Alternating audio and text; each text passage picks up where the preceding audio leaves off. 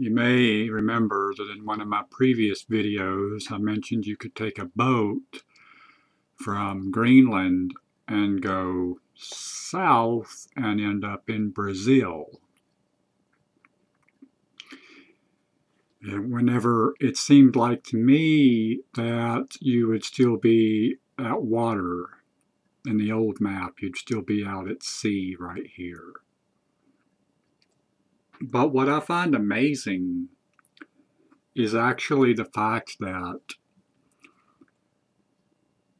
you can now go from southern Mexico and take a boat ride straight to Antarctica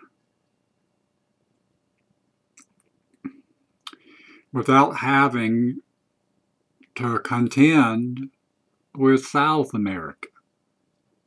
In the old map that I seem to have some conscious memory of, some consciousness of, I don't know how far back, you would have left south of Mexico and at least had to partly circumnavigate your way around to end up in Antarctica.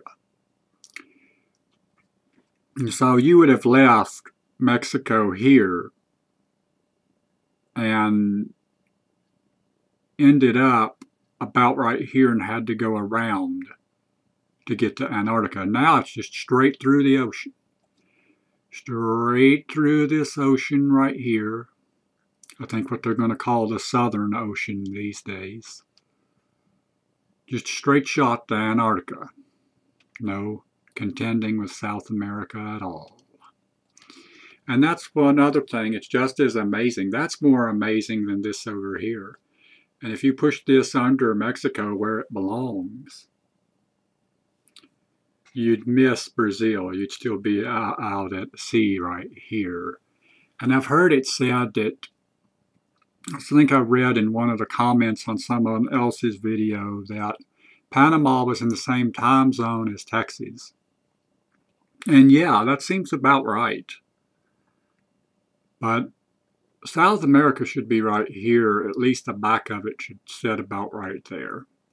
And there's no straight shot to Antarctica from Mexico.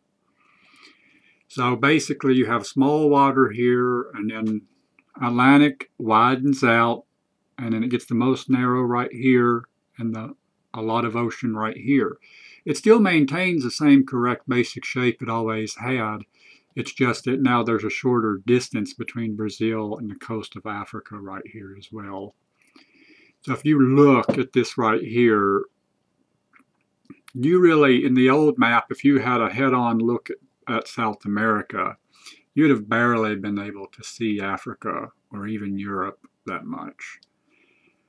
But there was simply no way you were going to take a boat ride from south of Mexico, southern Mexico, and end up in Antarctica without having to contend with South America. There was just no way.